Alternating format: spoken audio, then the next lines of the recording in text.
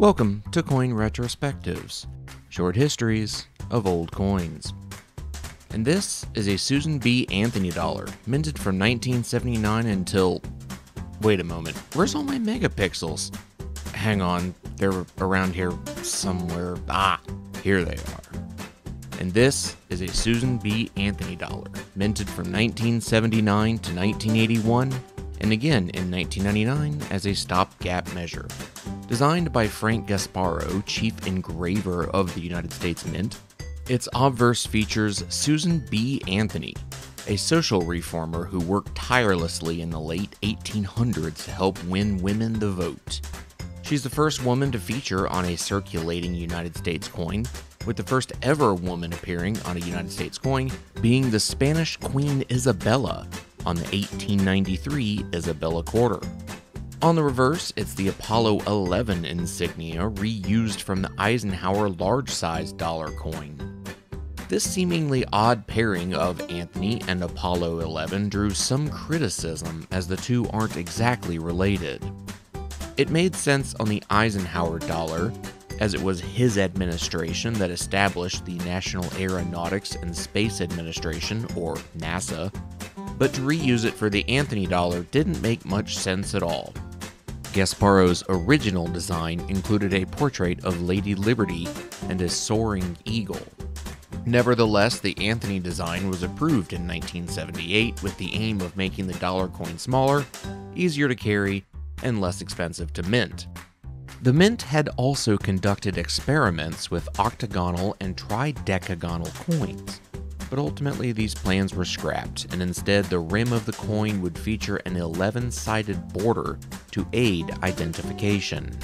The coin began to circulate in 1979 with a government stockpile of 500 million due to fears that the coin would be hoarded. But they needn't have worried. As with the Sacagawea dollar that would come 21 years later, the coin was an absolute flop. Being so close in size and color to the quarter was its major downfall. Despite a $500,000 marketing campaign to educate bank employees and the public about the new coin, the confusion served to hold up transactions across the country. Shopkeepers began to refuse the coin in trade. It even spawned legislation to increase its size, although it never ended up passing. California Representative Jerry Lewis, no not that one, remarked that the Anthony dollar had become known as the Carter quarter due to its size, proximity to the actual quarter, and association with the president that authorized its minting, Jimmy Carter.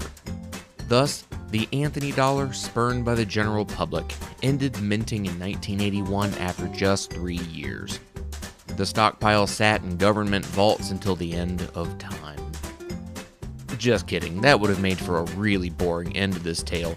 The Anthony dollar began to be used in businesses such as subway transit systems, most notably the Baltimore Metro subway link in 1984, which used the Anthony dollar as its token, vending machine operations, which undertook $100 million services to retrofit machines to accept the new coins, and in the early 1990s, stamp vending machines in United States Postal Service offices. All of these helped to bring the Anthony dollar back from the brink. It may have taken 16 years, but eventually, as the aforementioned stockpile began to shrink, Congress passed the 50-State Commemorative Coin Program Act, which spawned not only the state quarters that began releasing in 1999, but also the $1 Coin Act of 1997, which authorized minting of a new dollar coin. This would eventually become the Sacagawea dollar, but as that stopgap measure I mentioned earlier, the Anthony dollar was again minted in 1999, while the Sacagawea dollar was in the design stages to enter circulation in 2000.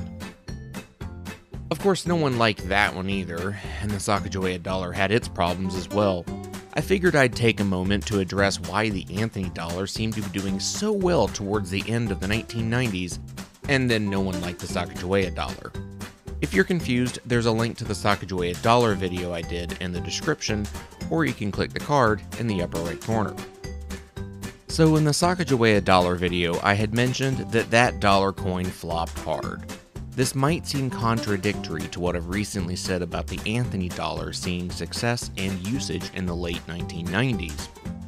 Part of the reason is that Americans don't seem to like using dollar coins in general, and especially in commerce that isn't automated like vending machines or self-checkout.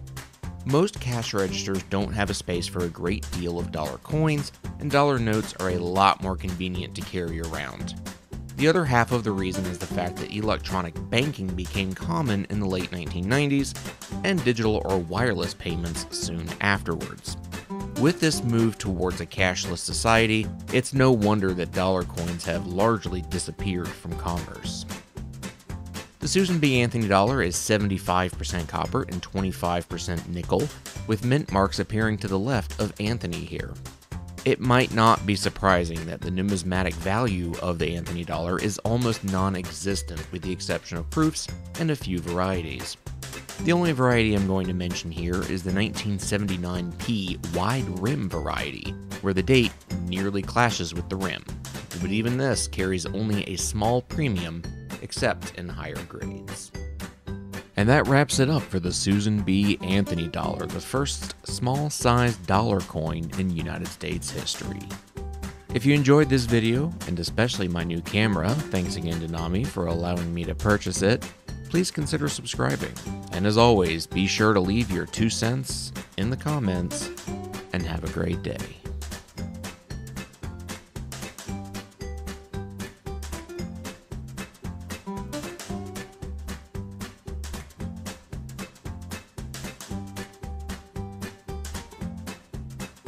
This being my 25th actual video, minus the April Fool's video I did, I'd like to take a moment to thank some folks that helped make this happen.